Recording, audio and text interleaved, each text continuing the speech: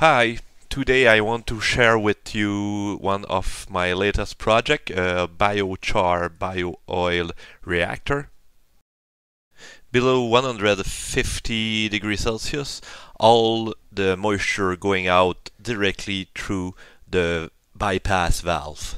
At 200 Celsius, I'm closing the bypass valve to let the hot gas starting to go through the vortex filter where the tar stay in the first jar, the gas continue in the copper coil that cooling down the gases and separate bio-oil and syngas.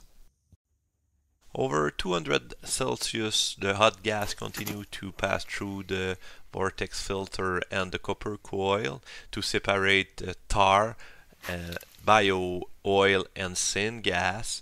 The flame is really stable at this temperature, and the electric element keep the temperature really hot.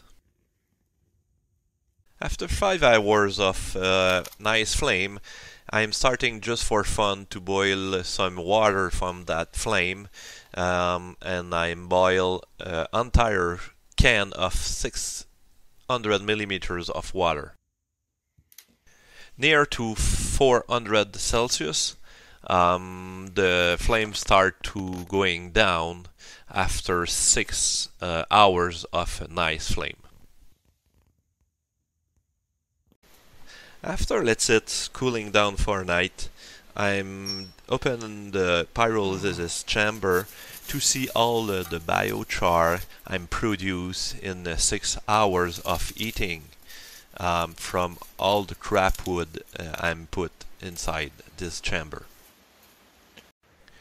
The tar filtered by the vortex filter and collected in the first jar is really sticky and really thick, really viscous, and if you start to heat it up, it's not catch in fire really fast like gasoline or something like that. It's look like more like wax from a candle.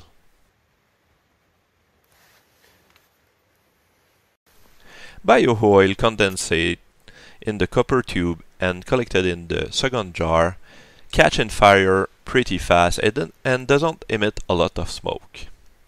Like you can see, this is a prototype. I don't want to run it over electricity for 7 hours. My goal is to start the process with electricity or any other source of energy, and after the syngas can get in fire in a really stable flame, I want to put it back under the pyrolysis chamber to keep the process running without any other energy. So this way we can get a self-sustainable closing loop. Thanks for watching.